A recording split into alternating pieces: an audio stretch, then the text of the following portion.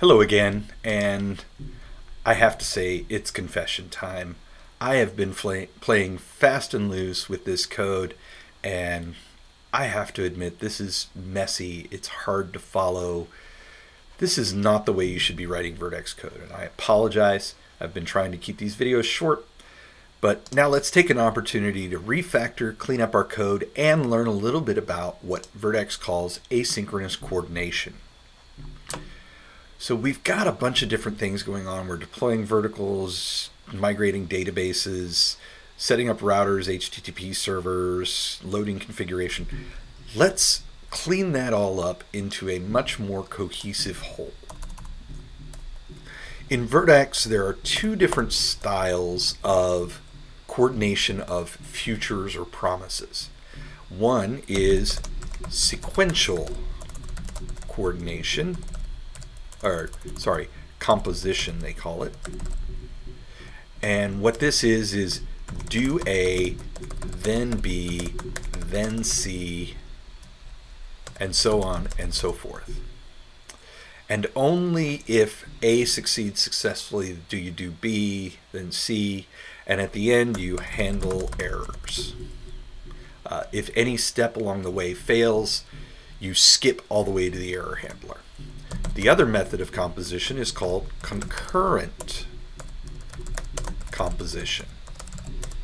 And that is more along the lines of do A, B, C, and D, and once they all or any complete, do something else. And most importantly, let's start out with some sequential composition.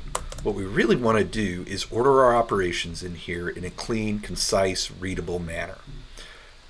And the first thing we really need is to load our configuration. So let's say we want to do config,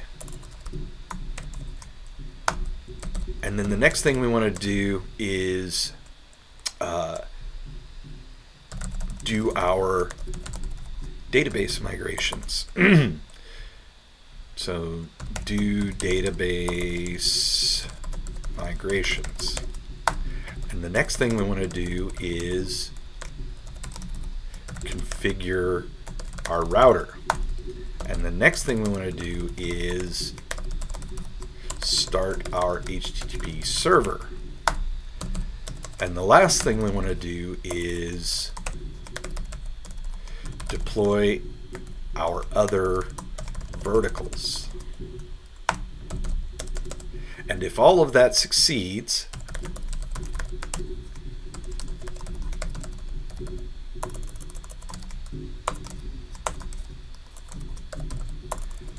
we want to resolve our startup promise either successfully or unsuccessfully. So if this succeeds, we'll go on to this, to this, to this, to this. And if they all succeed, we'll resolve this promise successfully. If any step along the way fails, it will immediately jump down to here and resolve this promise unsuccessfully, or it would be failed. So we already have this do config method. Let's take a look at it real quick. What it looks like now is that it takes this start promise, this router. We want to set it so that it doesn't take any parameters, but that it returns a future of type void, which means that we're no longer going to need to run this asynchronous handler, because instead we're going to return the result of this asynchronous method via a future. So we'll say return future promise, and we'll pass in that promise as the result handler instead. We need a type parameter here. Oh, except wait, we don't want to return a future void. We want to return a future of JSON object. That's the right answer. And we need to import future. Oh, wrong type of future. We want a Vert.x future. And And in this case, actually, I don't think we need a type parameter here because we know that getConfig returns a JSON object. So step 1, done. We can go up here, we can uncomment this, it's good to go. So now we want to do our database migrations. One thing that you might notice if you try to go through this organization is you'll notice we load the config and we can pass one parameter to the next composed method. And so in this case, we could pass our config to the do database migrations, but then we would have to, from this, pass that same JSON object to the configure router. But at that point, we want to pass the router to the server, and we also want to pass the config to the server, but we can't pass two parameters. So we're going to put an intermediate step in here, and we're going to call this compose store config. And so let's create that store config method, and it's going to return a future of type void store config. It's going to accept a JSON object that is our configuration that we've loaded, and we're just going to say that we want to store that in a final field. So final JSON object loaded config equals new JSON object. Down here in store config, we just say loaded config merge in the config, and we can return a promise of type void succeeded promise future.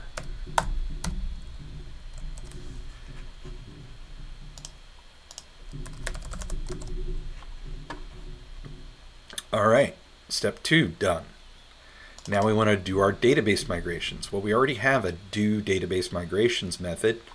We just need to change the signature a little bit and some of the code a little bit. So we want this to return a future of type void, and we want it to accept an unused void parameter. And instead of passing in a promise and resolving that promise, we just say promise dot succeeded promise future. And if it fails, we say promise dot failed promise, and we wrap our exception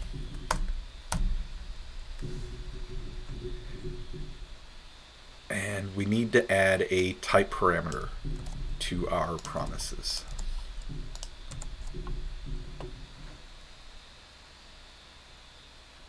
Oh, and we need a return statement. Why do I keep forgetting that? I am apparently thinking of other programming languages where the last statement automatically is the return value. So now we have this. The next thing is I noticed that we have some hard-coded configurations. Why don't we get those from our configuration instead? So now we can say JSON object dbconfig equals loaded config dot get JSON object db, and we can say string URL equals dbconfig dot get string URL. And then in case that value is null, let's put a default value. And same thing with admin user. We're going to get dbconfig get string admin user, and the default admin user is Postgres. Admin pass dbconfig.get string admin pass, and the default admin password. So now we can just put these variables right into our method call. And now we have no longer got any hard-coded values. So next step, Done.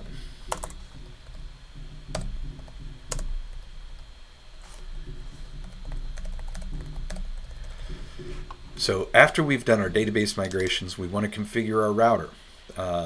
You see here, here's all the code to configure our router. Let's just copy that out. And we'll create a new method called configure router. And it's going to, again, accept a void unused parameter. Now, why do we keep passing this unused void parameter? Well, the method signatures for each stage of this sequential composition need to match. And so you have to accept a parameter, you have to return a future, otherwise these method signatures don't match up. Void is how we tell the Java language that we don't care about the result of that value. It's a null value of a type called void. So in configure router, we can just paste in that existing code we had, and we can say promise.succeeded promise with our router and return it as a future. That's done. Oh, except we forgot our return statement again. So step 4, done. And then we want to start our HTTP server. Well, before we were doing that through several layers of asynchronous callbacks and result handlers and things like that. Let's clean that up a bit. Let's just copy this code out, delete this whole method that we're no longer using, and create a new method called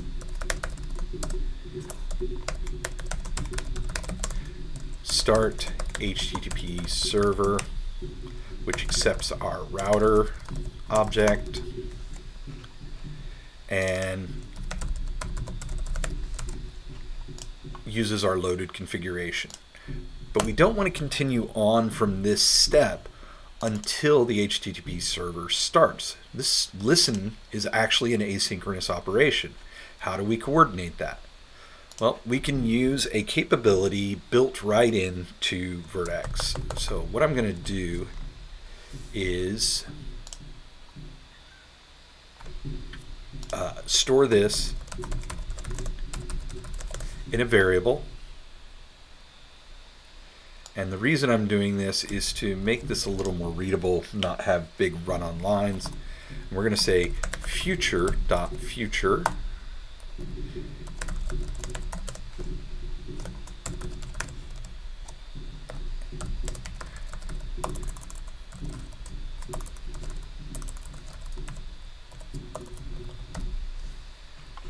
And we're going to return that future.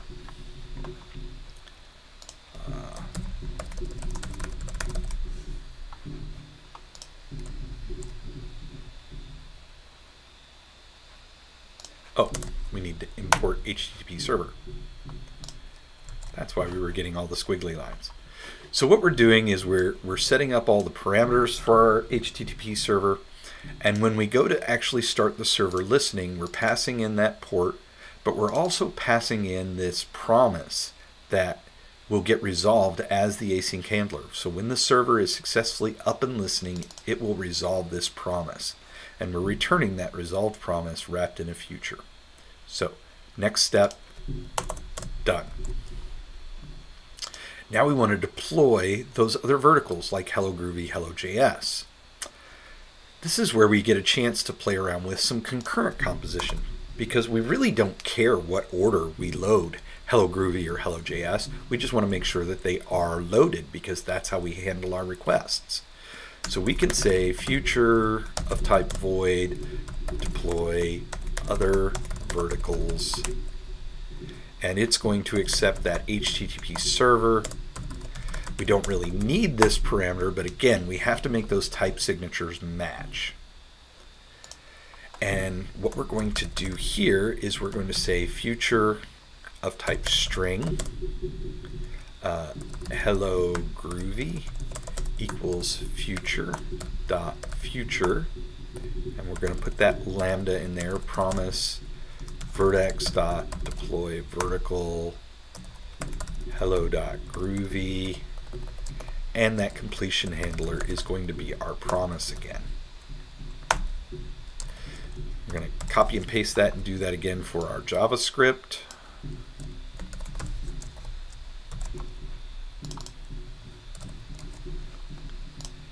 And so we now have these two futures. And we want to make sure that both of them are done before we move on to the next step. And the way we do that in Vert.x is using a composite future. And we can tell it that we want all of them to resolve, any of them to resolve, or we want to join the results of all of them so that we get all of those results returned in the next stage. Now we don't care about the returns in this case, so we just want to say all of them need to resolve, and we'll put our hello groovy and our hello JS, and then we're going to map empty. Because we don't care about the results, and because our next stage needs a future of type void, we can just map to empty. Alright, so it's going to deploy these two in parallel, and once they're both resolved, then we can move on to the next and final step. And honestly, this is already done too, because we're returning a future of type void here. It already matches the signature of set handler, because our start promise is also of type void. So if all of these steps succeed, the promise is used as a handler and resolves successfully, saying that this entire vertical has loaded. Now we can get rid of all this other junk that we don't need anymore. And we've made a relatively clean implementation that should be easily traceable. So we start here. That makes it pretty obvious. This is the start of the vertical. We see that we do config, store the config, database migrate, configure router, configure HTTP server, deploy our other verticals, and we handle the result of that. This reads very much like a sentence. It's really nice, concise code. And that has eliminated a good chunk of our technical debt. We have something that's easily readable and maintainable. In our next section, I'll show you how to break this out a little bit more so that we're following some better object-oriented principles. I hope it's helpful, and talk to you soon.